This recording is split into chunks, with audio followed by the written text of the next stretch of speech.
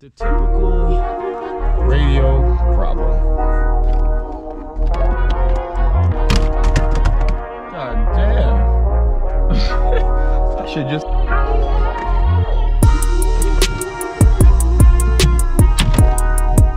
This thing is situated, you can see there's nice instructions that literally do nothing. So, look at that.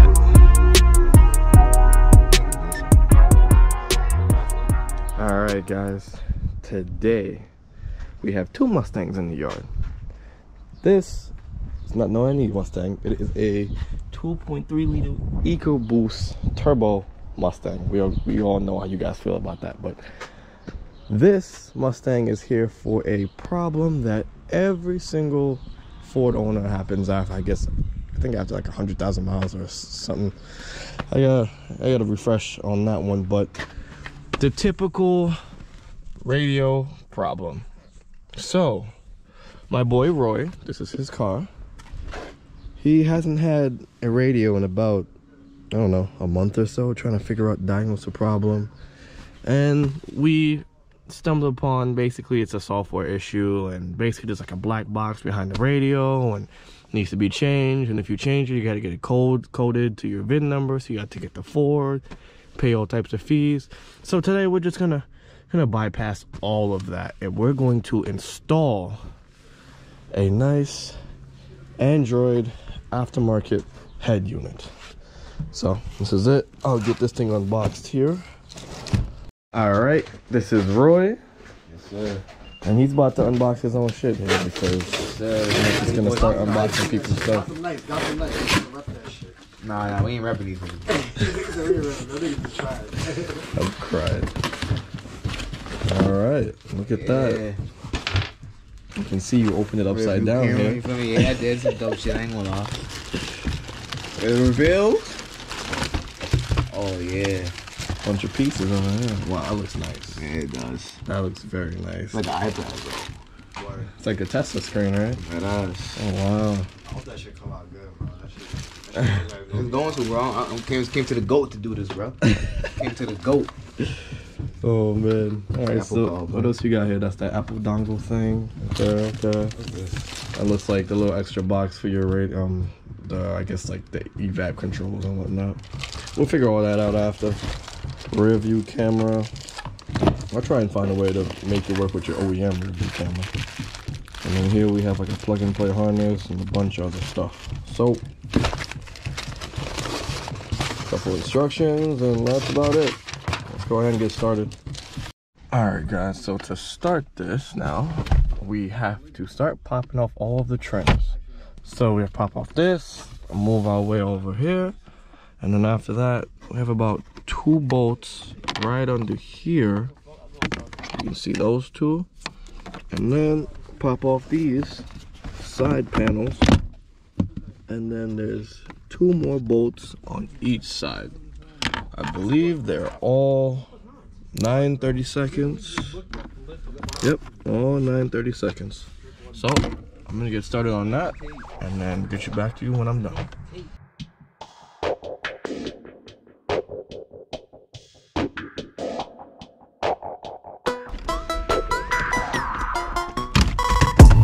God damn. I should just...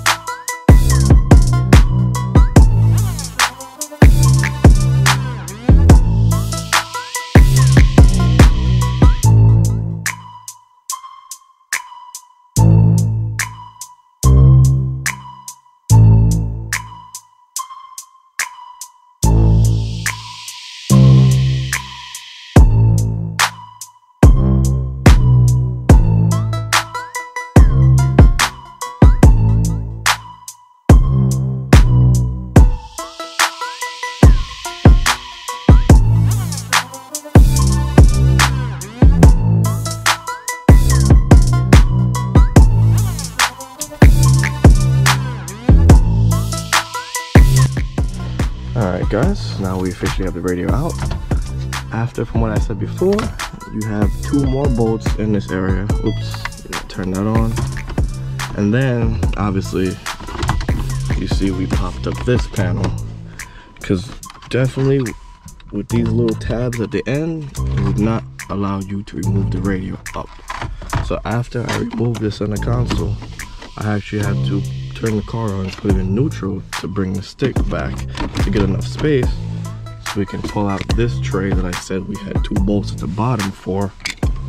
And yeah, I don't know, it's like a lot of work to get this thing out, but it's out now, and keep pressing this on button. So it's out now, so let's go ahead and start unplugging it.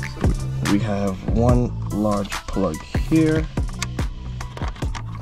Go ahead and unplug that. We have another one here.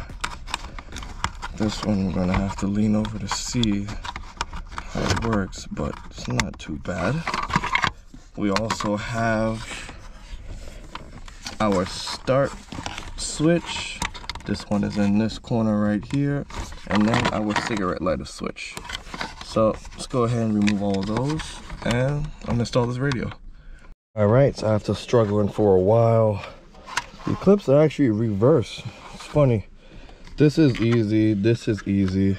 This one you actually have to pry the 2 tabs up. That's the start button here. You actually have to pry the 2 tabs up.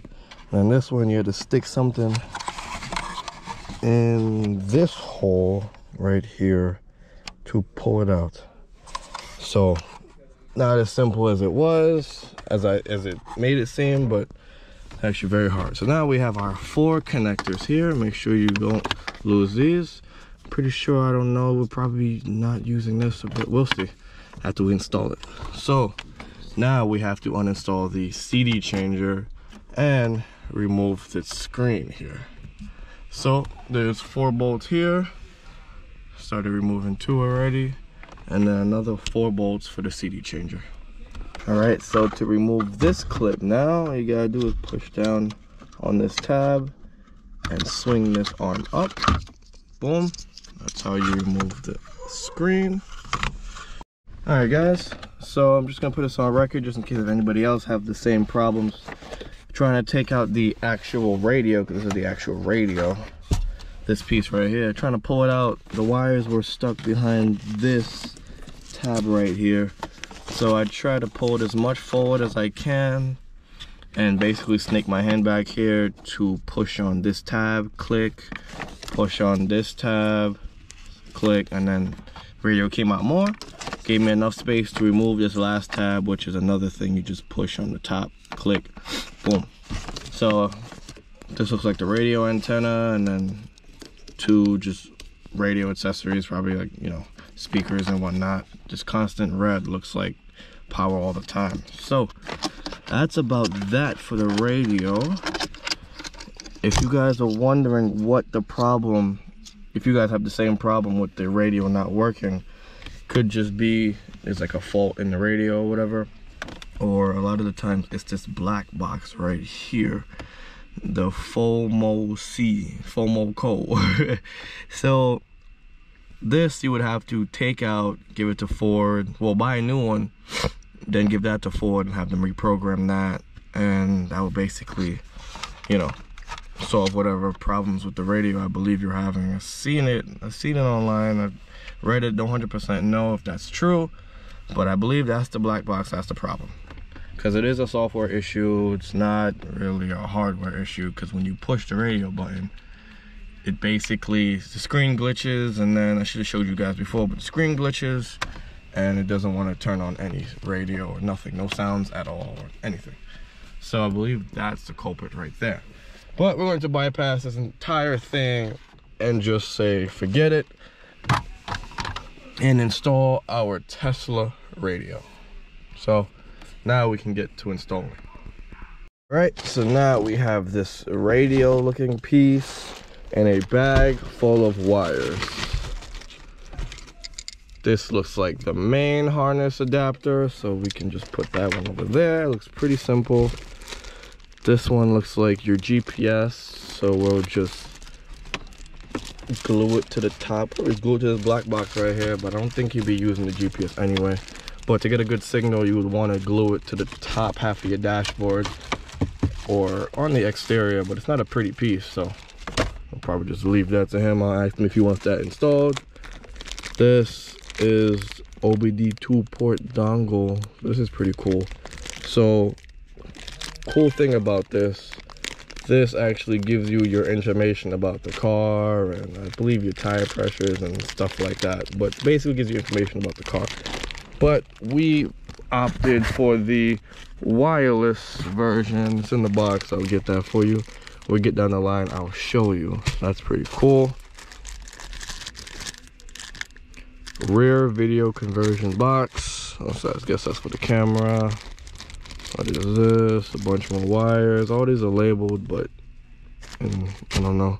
Alright guys, I'm just gonna go through the ones that's necessarily needed and get back to you guys.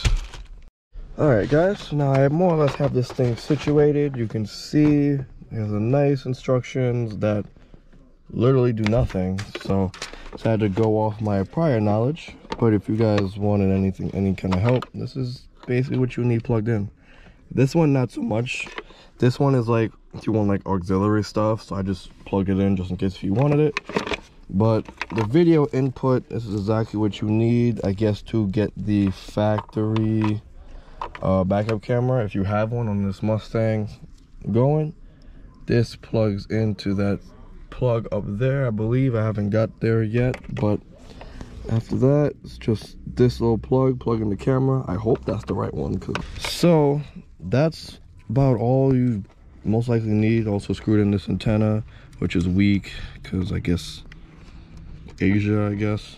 So that's about that for this. They came with one long white cable that plugs in straight here. It connects both from the screen to this radio box. I'll show you what we have to do after that. But over here, I plugged in the adapter harness. You can see it's just the two big black ones. Plug in here, and then this one goes into this one, obviously. And I guess for this harness, also came with an output for the OBD2 cable. So boom, we have this. This plugs into your car. Simple as that. We also have aux in and aux out. I don't really know what those do yet, but I'll figure that out along the line. This 4-prong plugs into the back of the radio, right in that number 2 slot right there. And basically that. Oh yeah, the adapter for your radio. I believe this is the radio.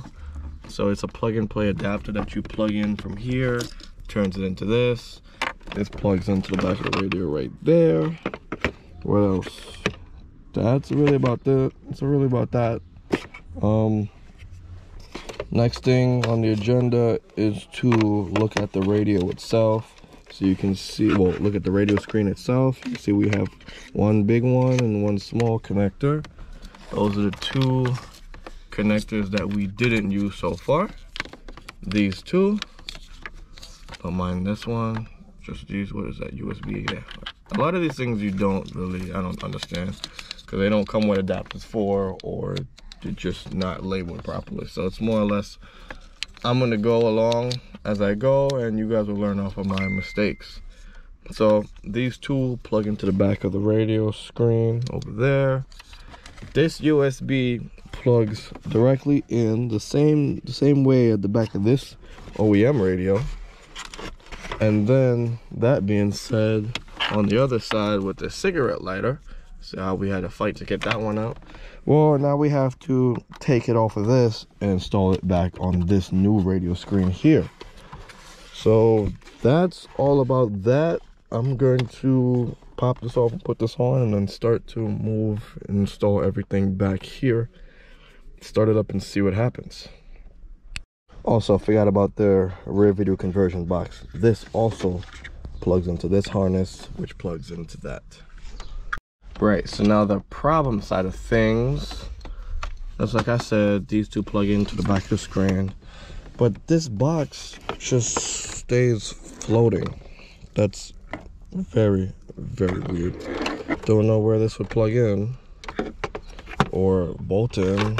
Obviously can't bolt in that way because this plug is on the front face. So there's no screws or instruction provided saying where this should go. So we're just going to tuck it in nicely, I guess, on this soft sheet over here around these wires. And I guess hope for the best, right? We'll see. Now, let's get to the install.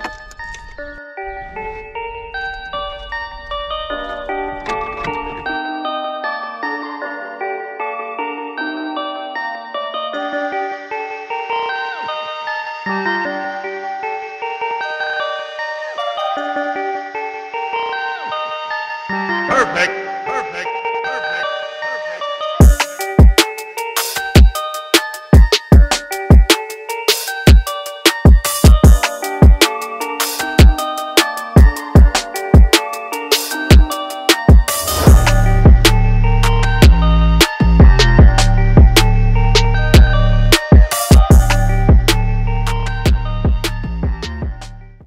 Alright, so you can see we plug this in now. It's starting to light up a little bit, so that's pretty cool. We have to plug in this OBD2 port that I ran all the way in through here, run it out to the backside of the radio. I'm gonna zip tie this up. Once we tie this up, everything is we're done. Go ahead and plug this one in here. Right up in there. Boom. Now this is just lightly situated for now, but you see I kind of made it clean in here. There's a box decided to stuck up in here. Now I'll be zip tying everything very nicely, but all the wires hide nicely. The only thing I didn't plug in yet was the USB or the cigarette lighter yet. That's more or less when I'm finished, because those two, they're just not that important. But I really wish there was a way of mounting this thing. I don't like the way it just sits in here like that. Granted, it's not gonna go anywhere, but you know. So let's go ahead, get our first start out. Oops. Oh wow, look at that. That is nice. That is nice. And we have sound. We have sound. And look at that. Everything I did was actually correct. All right, cool. Let's turn this off. Let's not show the owner yet. How do I go back? Oh, wow. Hazard buttons and all that stuff. I don't know how you get all this. Wow. A bunch of modes and whatnot. All right, have the screen more or less pushed up in here, situated. Everything is nice and tucked in there. USB is in. Cigarette lighter is in. And where did I put? Just pop off this little tab. You can still see the bolt holes are still there. And then on the top, we're gonna go ahead and put those bolt holes in. Alright, so we're going to end up with a bunch of extra screws, guys, because literally the radio and everything back there doesn't screw in, and we only have 2 here and 2 there and whatever extra tabs we have. So just go ahead and put these screws in and see what we're left with.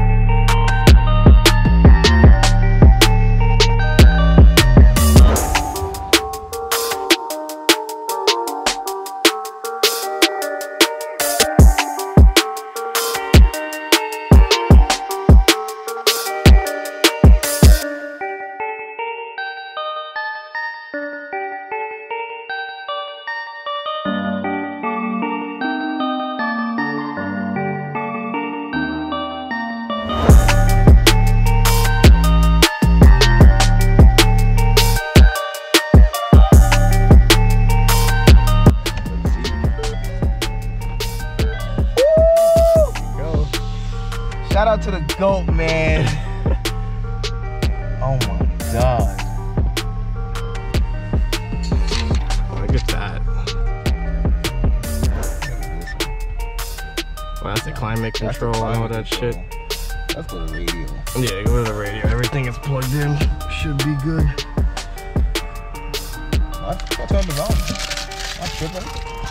But maybe it's on your stand. Oh yeah. You could do all that. There you go. Oh yeah. This There is the you GOAT, go. bro. The aux, connect the aux. Connect the aux?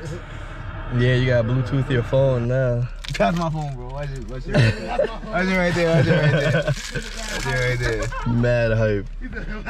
You know, bro, this is the moment of truth right here, bro. Like, I haven't literally listened to a song in 3 months, bro. You haven't had a radio in 3 months. 4 months. In 4 months. That's crazy. 4 months, bro. That's enough to make people crazy, you understand? Bro, I've been music thinking in your about car. life. Thinking about life bro. while I've been driving? thinking about life. Oh my He gosh. driving to work just listening to himself. Listening to your thoughts? That's what you listening? Oh man. Voices in my head, bro. Alright, he's gonna Bluetooth his phone. Yeah. Oh yeah, put it in reverse.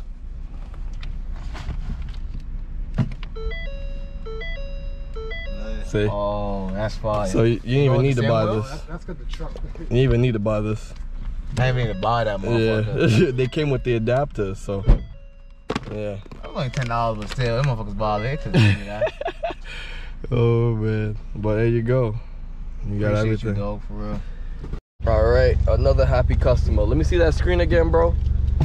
We see that screen again. Look at this little bullshit, man. Look at this little shit, man. Thanks to the GOAT, man. that.